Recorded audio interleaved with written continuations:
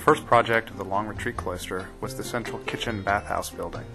It contains a large commercial-grade kitchen and twin dining rooms and bath facilities for each wing. It was the most complex building architecturally and also the most expensive. In these early images, taken at groundbreaking, all that exists are stakes and ribbons.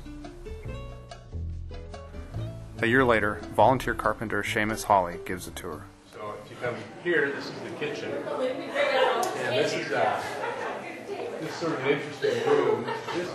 But you can imagine if this goes away, then you'll have this sort of big, beautiful room that is the kitchen. And this will be the main central production area for.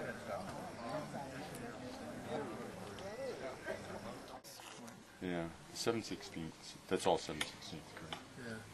The construction team is currently working to complete the north wing of the cloister by the end of 2007.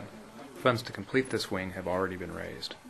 The south wing, which will substantially mirror the north wing, will follow in 2008. Same idea, but it's right angles. It's a lot stronger than a little different look. Yeah. That stopped there, and then above that in this scheme was a trellis, and also this little piece.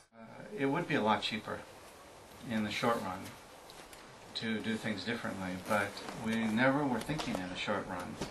And so we're not looking to just benefit a few people going into retreat for a short time. We're also not looking to just for a short time sidetrack an enormous amount of energy from a group of people, most of whom will never do a 3-year retreat,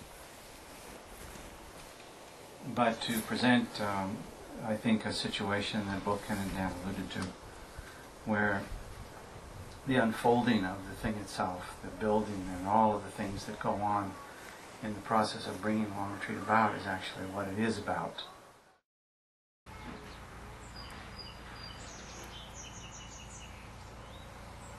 Since the Long Retreat project began, KCC has raised $1.6 million from over 400 donors.